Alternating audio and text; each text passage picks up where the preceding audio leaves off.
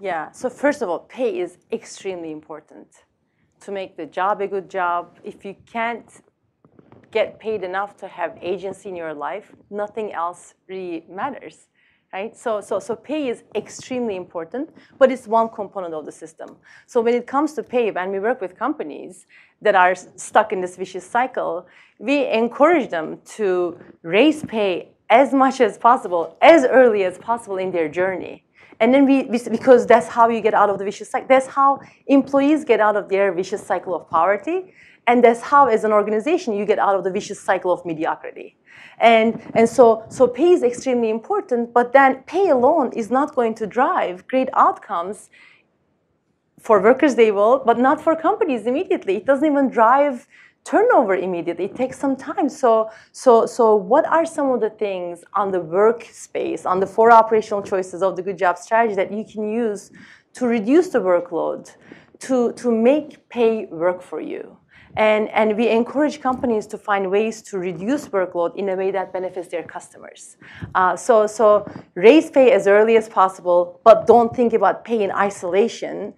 Make other changes so that the pay pays off. And some of the do's and don'ts of pay raises, I haven't yet seen a context where the pay increase was perfect. Like, no one complained. It was so easy to do it. I mean, there are also, we are humans. We care about fairness, right? We all care about fairness. And compression is a real issue. So I can guarantee that when you raise pay, you will make mistakes. But the big recommendation is always explain the why and involve the people in making decisions. So those are some of the things related to pay.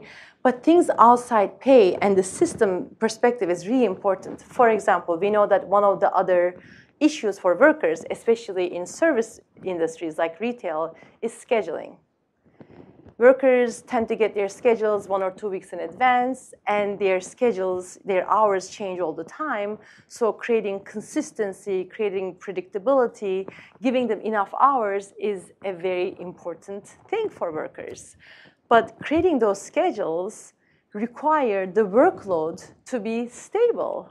And that is not possible if the deliveries into your store are coming in very unpredictable times, and the times when there are so many customers in the store. So when we say systems, usually we'll do a workshop and we'll have everyone, Good Jobs Institute, we do 2-day workshops with companies.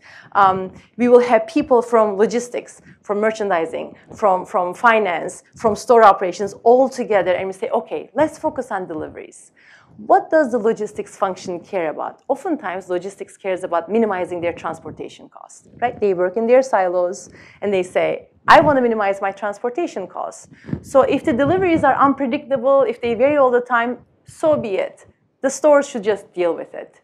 But a system view will say, look, if we just focus on the transportation costs, our customers are not going to get the right merchandise because we might not have the right people to shelve them. Right? Think in terms of customers. Our workers will have unstable schedules. It means that the turnover is going to be so much higher so that we won't be able to serve our customers. And this will have an effect on our business. So the system view is thinking about how does this affect the customer?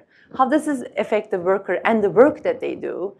And how does it affect the financial performance? And considering all 3 of those.